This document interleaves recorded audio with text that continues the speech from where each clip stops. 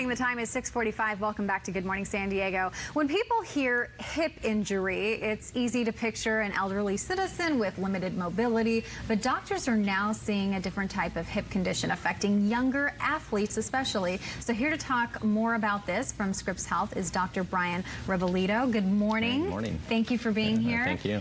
So talk about what the trend we're kind of seeing with younger patients and hip problems. Yeah, so I think it's kind of been a little bit more education that we have been able to give out in terms of what it is that's causing hip pain. In the younger population, it's a little bit different than arthritis. It's a lot of times what we call hip impingement, so an abnormal kind of development or contour of the hip that can cause premature, cessation of range of motion, and also can cause pain associated with it.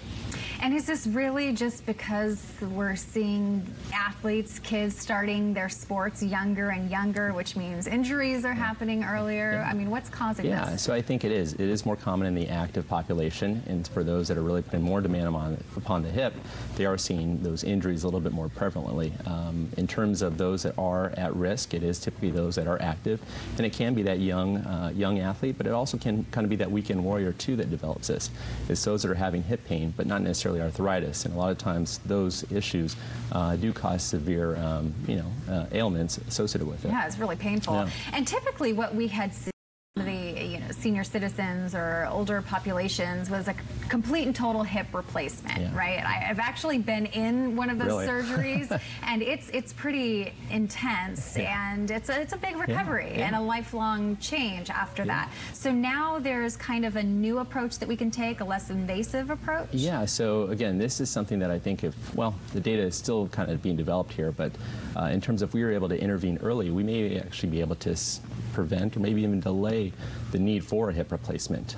It's still a little bit too early to say that just yet, but we do know, especially from some of the more recent studies, that the clinical effectiveness of hip arthroscopy, which is how we address a lot of those patients that do have what we call hip impingement, which is associated with earlier onset arthritis. By being able to intervene early, again, we may be able to help prevent these things from occurring later on. Okay, so describe hip arthroscopy for us. Yeah, so hip arthroscopy is a kind of modality where we use kind of keyhole poke holes within the skin to use a camera and instruments to address all of these issues.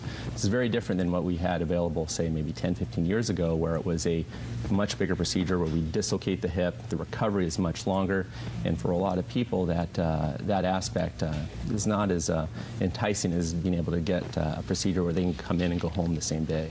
So I was reading a lot of success stories, particularly with younger athletes that have this hip impingement you've been talking about, and so this hip arthroscopy can be really beneficial for some of our Olympians, other athletes, that they can continue without this major surgery. Yeah, so in terms of those that are able to return to professional level sports, about 95% are able to do so. A little bit lower, about 85% in the collegiate population, and there are a number of different variables that go into that, but it is a very successful procedure, and I think most importantly is patient selection. For those that are really truly affected, that do not have the arthritic condition that we see with hip replacements, they can do from hip arthroscopy. Well, this is exciting, and I'm sure a lot of patients will kind of try this approach as opposed to the more invasive one. Yeah, we hope so, yeah. Dr. Rebolledo, thank you so much for being with us this morning and explaining that. Appreciate it.